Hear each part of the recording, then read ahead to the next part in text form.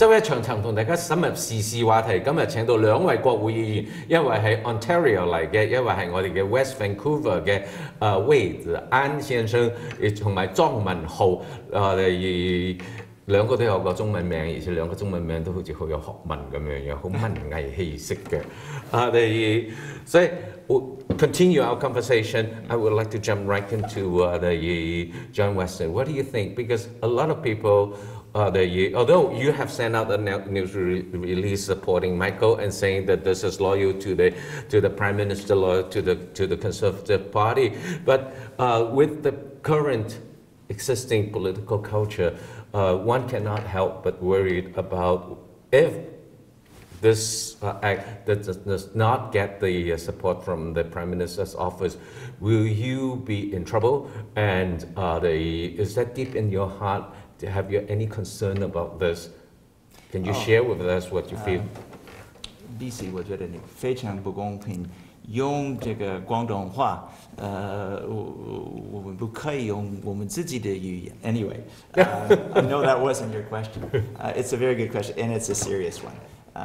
I would say I would be in trouble with my constituents if I didn't do what was right by them. And what's right by them, and I can tell you from countless town halls like the one we're having today here in West Vancouver, is they want to know that their member of parliament is elected by them and accountable to them. And that is so simple as I say it, and yet the sacred and fundamental aspect of our democracy.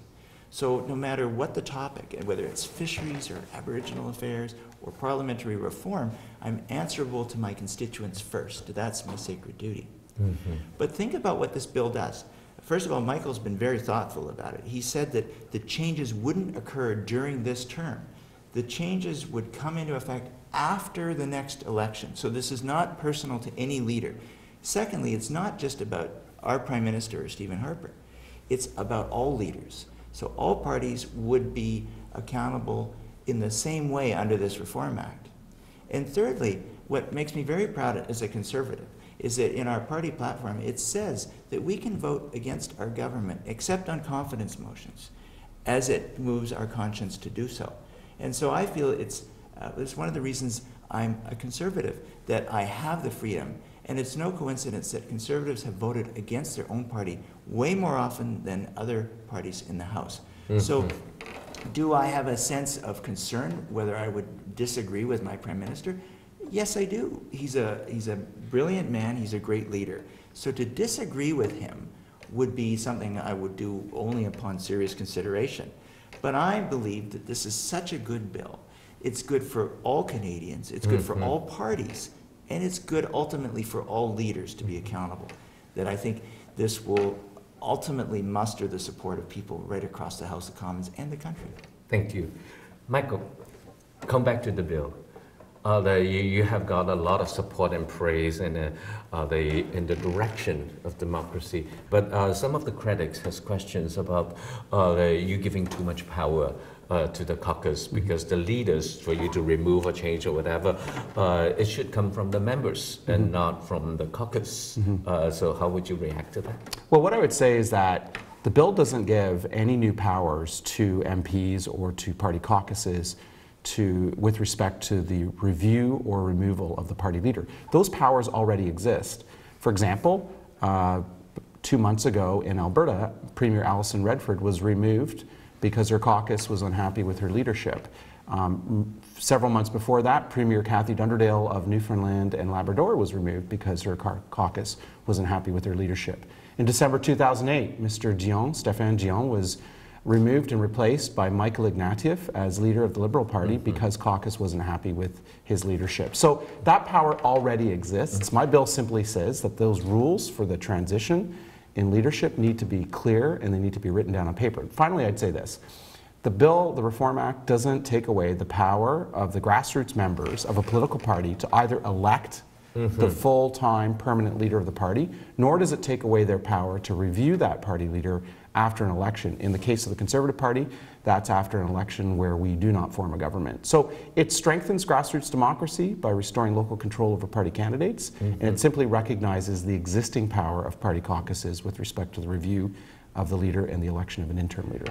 I think one thing that that you have emphasized is they can remove the current party, but it was and place an interim. Yes. So the interim will have an expiration date, and it has to be, at the end of the day, it has to be chosen by the grassroots, by the members. So in the event of a leadership review, so in the event that if the Reform Act were to become law, what would happen in the event of a leadership crisis is that the caucus would quickly come together and vote either to sustain the leader, in which case the dissenters would be told to get behind the leader and support the leader, or the caucus would come together and vote to remove the leader and immediately elect an interim leader. Once that interim leader is elected, the party outside Parliament, the registered political party, would then begin a proper leadership race and elect the leader as they currently do. Yeah, I think that's clarification is very important. And then, John, there is also another, I think it's from National Post. They said is that this doesn't make any difference at all, because no matter what kind of structure you put into it, the Prime Minister's office, the leader's office, has all the resources and power to do whatever they want to do, regardless of what all these structures. Do you think that's a fair comment? Let me just hold a little icon here. This is a bicycle, obviously, and this represents national health and fitness. And this very day in Niagara Falls, the Federation of Canadian Municipalities had its annual general meeting, and they passed a resolution supporting a private member's bill of mine and Nancy Green-Rain's that promotes National Health and Fitness Day. Back in 2011, I passed a bill on crystal meth and ecstasy. It was a private member's bill that I introduced that made the law different, made it harder to create and distribute crystal meth and ecstasy to our youth. I've also created National Prescription Drug Drop-Off Day. So there are countless things that an individual member of Parliament who is supported by his people and has the expertise of great advisors and puts together a team and works with other MPs. You know, I would say that to his credit, Michael has made changes to his bill as he listened to what other MPs had to say. And that's part of the genius of the bill. So yes, the Prime Minister's office is powerful, and so it should be.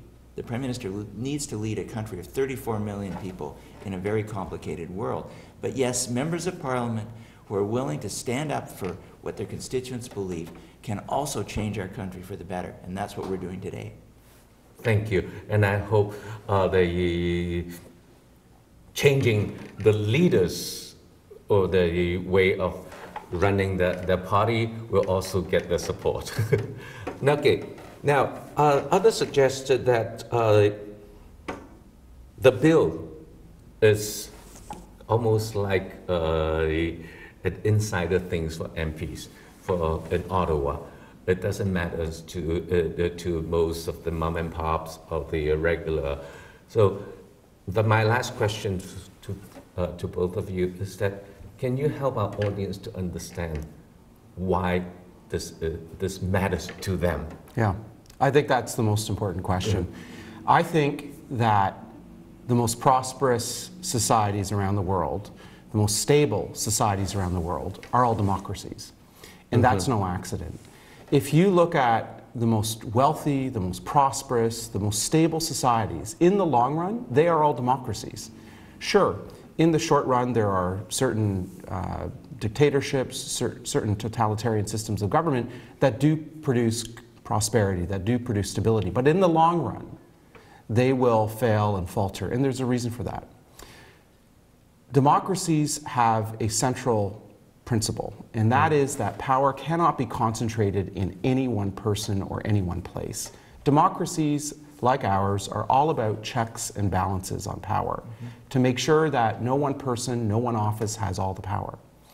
And so if we are to maintain and sustain our prosperity in Canada in the 21st century, we have to strengthen our democratic institutions, we have to strengthen the checks and balances on power, the checks and balances between the executive and the legislative branches of government. And that's why this bill is so important. If we're going to continue to compete against the rise of the rest of the world, we have to have a foundation of strong governance, of strong government that has these checks and balances on power. And that's why this bill is so very important. So if you care about the prosperity of your children and grandchildren, you will support initiatives that put checks and balances on power, and that's exactly what the Reform Act will do.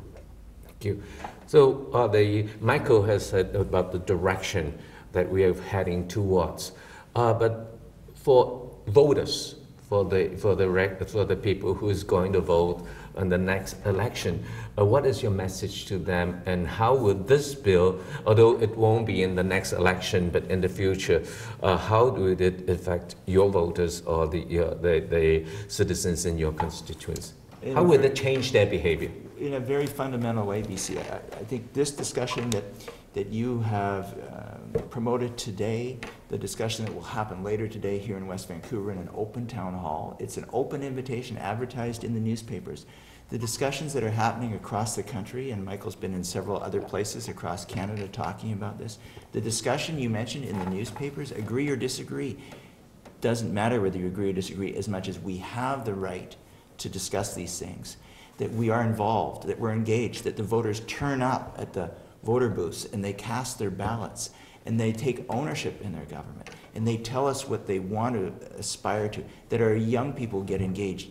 We have an incredible volunteer force in my offices here in West Vancouver, on the Sunshine Coast, in Ottawa, at Powell River.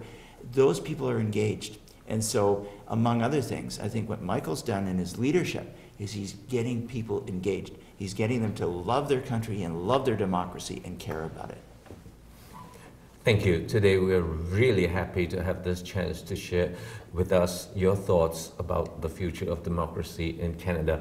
我哋今日好高興請到兩位國會議員，一個東岸一個西岸嚟同我哋一齊傾一個加拿大民主自由同埋民主嘅一啲操作嘅方式同程序嘅改革嘅建議。我諗我哋係加拿大人對於我哋嘅民主政治，我哋有陣時習以為常，而甚至係唔識得去珍惜或者去檢討我哋點樣更進步，總覺得我哋係全世界最進步嘅民主國家。但係今次咧呢個嘅法案提醒我哋仲有好大嘅空間可以進步，可以改進嘅。